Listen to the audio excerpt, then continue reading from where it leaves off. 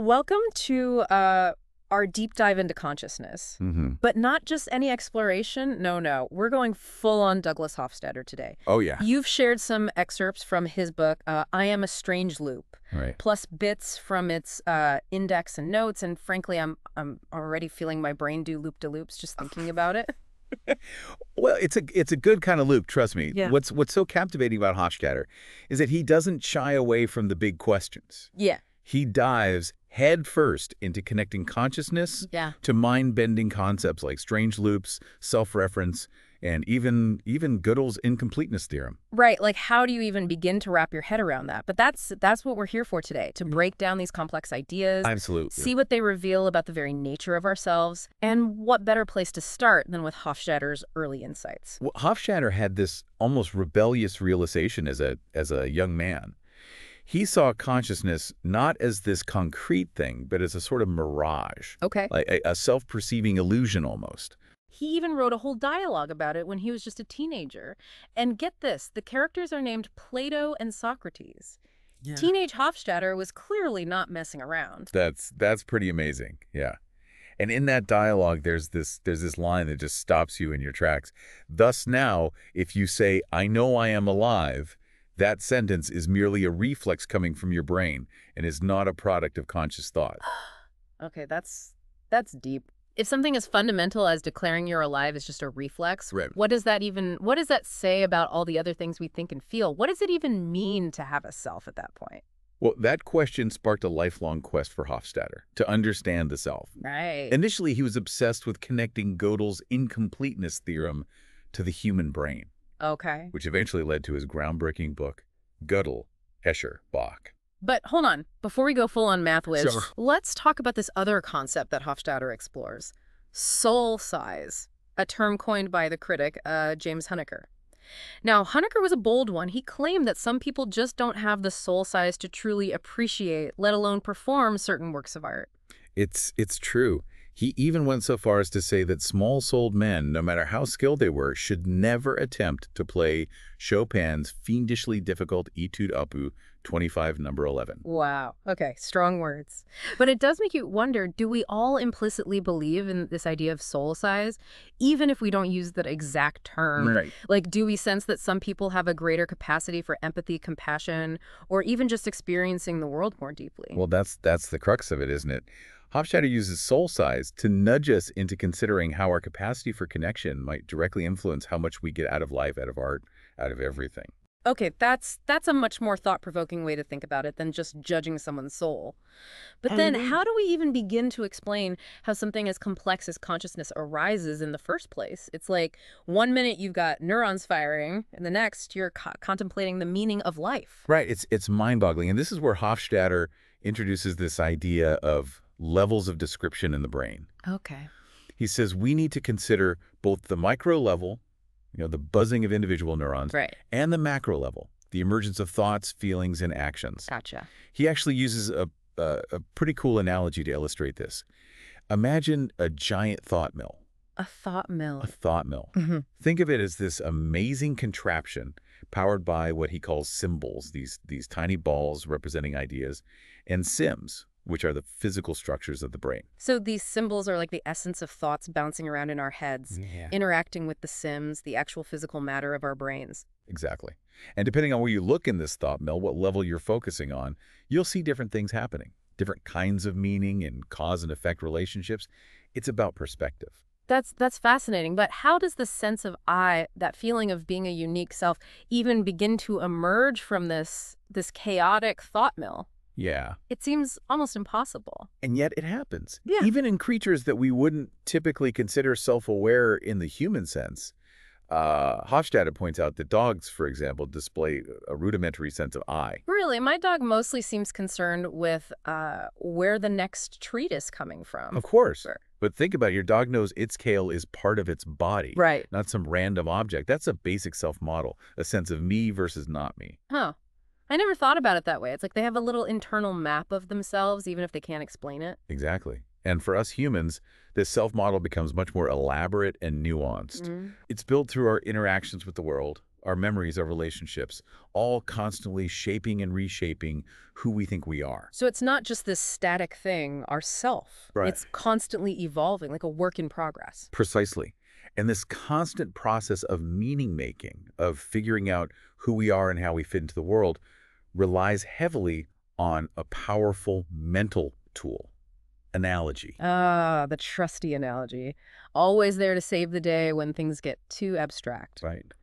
But Hofstadter takes it a step further, right? He sees analogy as fundamental to how we think and understand the world. Absolutely.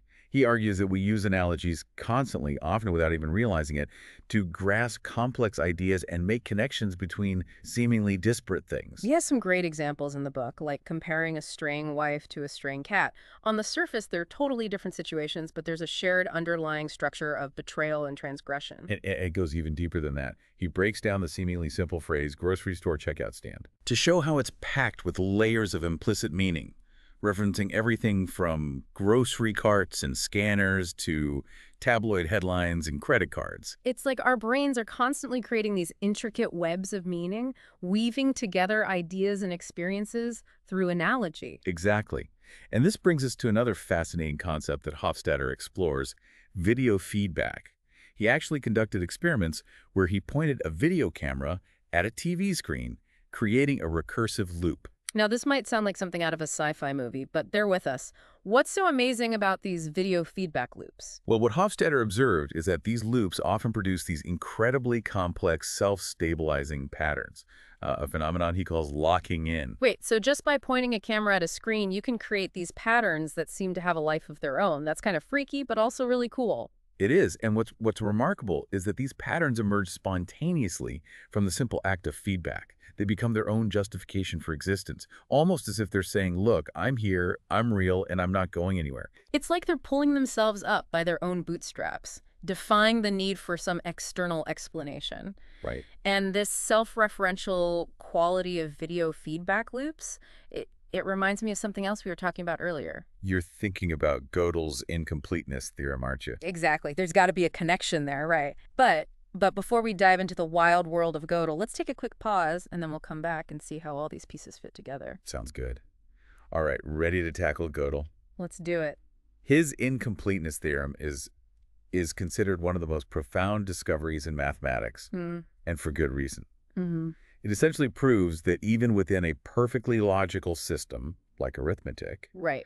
there will always be some statements that are true, but impossible to prove within that system. Whoa. Okay, so you're saying there are truths out there that we just can't definitively prove, even with all the logic in the world. Exactly. Yeah. It's like having a puzzle where, a certain piece fits, but there's no way to demonstrate it using the rules of the puzzle itself. Okay. I'm starting to see why this theorem is such a big deal. But how does it actually work? It all sounds so abstract. Well, Gödel came up with this ingenious method called Gödel numbering. Okay. Imagine giving each word in a dictionary a unique number. Right.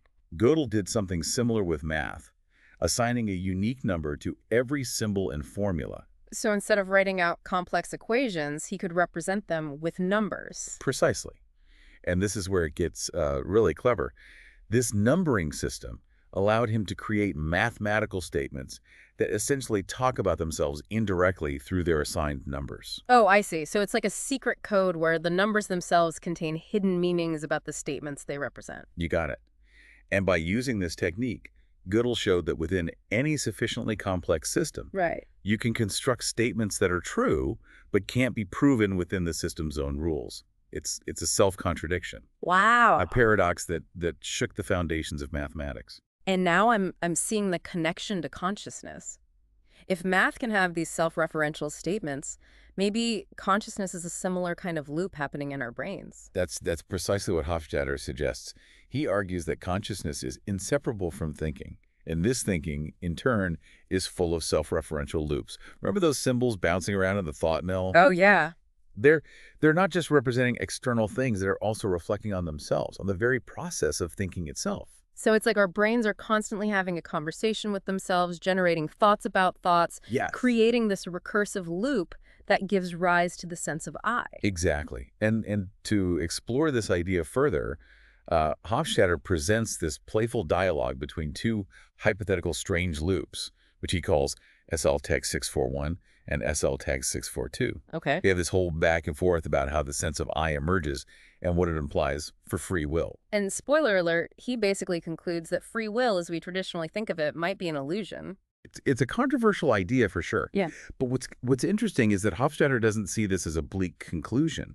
Instead, he suggests that even if our choices are determined by a complex web of causes and effects, Yeah. the subjective experience of making those choices is still real and meaningful. So it's not about denying the feeling of agency we have, but understanding its complexity. It's Like, okay. yeah, maybe our brains are these incredible biological machines running a program, Right. but we still get to experience the joy of the ride. Exactly. And this leads us to another fascinating aspect of Hofstadter's thinking about the self. Oh, okay. The idea that the boundaries between selves are actually much blurrier than we typically assume. Wait, hold on. Are you saying our sense of I isn't confined to our own heads? Hmm. That it can somehow extend beyond our individual brains? In a way, yes. Hofstadter believes that memories and experiences can be shared and transmitted between individuals, Okay. creating a kind of interconnected web of selves. Okay, now we're getting into some seriously mind-blowing territory here. So you're saying that our I is shaped not only by our own experiences, but also by the experiences of those we're deeply connected to. Precisely. He even shares personal anecdotes in the book, Mm, like his experience of feeling intensely connected to his deceased wife, Carol, right. through shared memories and the feeling of being her in a certain sense. He also talks about feeling a sense of telepresence while working remotely with a colleague, as if their minds were merging into one. Wow. That's both beautiful and a little spooky. It's like we're all part of this larger network of consciousness, sharing and reflecting each other's experiences. That's a great way to put it. Hmm. And this brings us back to that idea of soul size we discussed earlier. Hmm. Remember how Honecker said only those with large souls could truly appreciate certain works of art? Right, like you need a certain depth of understanding to connect with the artist's intention and emotions. Exactly. Hofstadter takes this idea further and suggests that soul size might also be about our capacity for empathy, compassion, and connection. Okay. The larger our soul, the more we can step outside of our own narrow perspective and experience the world through the eyes of others. So a large soul isn't just about being smart or sophisticated. It's about being open to the experiences and perspectives of others, expanding our sense of self to encompass a wider range of emotions and understanding. That's a beautiful way to frame it. And, Hmm. and Hofstadter uses the example of Albert Schweitzer, a remarkable humanitarian who dedicated his life to serving others. Hmm. He also raises the question, is there a connection between soul size and the ability to be moved by profound art, like the music of Bach? It makes you wonder, doesn't it? Does a greater capacity for empathy and connection allow us to experience art more deeply, to feel the echoes of the artist's soul in their work? It's a question worth pondering for sure, but it's important to remember that the idea of soul size isn't about ranking people or judging their worth. It's about recognizing the potential for growth, Right. for expanding our capacity for understanding and connection.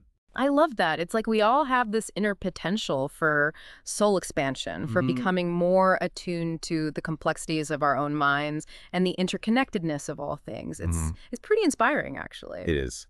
And Hofstadter leaves us with one final thought-provoking idea that really drives home this point about interconnectedness. So we've journeyed through Hofstadter's mind-bending world of strange loops, self-reference, and even pondered the size of our It's souls. been quite a ride. It has. It has. What's the final takeaway? What's that parting thought that's going to leave us contemplating the universe long after this deep dive is over? Well, Hofstadter quotes this incredibly poignant line from his book's bibliography. Okay. Consider how profoundly wrapped up you can become in a close friend's successes and failures, in their very personal ecstasies and agonies. What are you doing but living their life inside your own head? Wow. That hits close to home. We all have those people in our lives, right? Where their wins feel like our wins, their heartbreaks shatter us too. Right. It's like we're experiencing life through their lens as much as our own. It's such a simple observation, yet it speaks volumes about the nature of consciousness and how deeply interconnected we truly are. It suggests that our sense of self, our I, isn't this isolated entity confined to our own skull. So it's like we carry pieces of other people's experiences within us, shaping our own sense of who we are. Yeah, And they carry pieces of us too. It's kind of a beautiful thought when you think about it. it is. And it challenges us to reconsider those rigid boundaries we often place around ourselves. It suggests that consciousness is more fluid, more interwoven than we tend to believe. So as we wrap up this deep dive into Hofstadter's world, what's the one thing you hope our listener walks away with? I think the most important takeaway is this. As you continue to explore Hofstadter's work, or even delve into some of the sources he mentions in his notes, keep questioning. Keep contemplating the nature of your own consciousness. How do you experience this feeling of I? Where do the boundaries of yourself begin and end? And how are you shaped by the experiences and connections you share with others? Those are questions worth pondering for sure, because ultimately, the journey of understanding consciousness is a deeply personal one. Right. It's about looking inward, but also recognizing that inward might be a lot more expansive and interconnected than we ever imagined. So until our next deep dive, keep exploring, keep questioning, and keep expanding those souls of yours.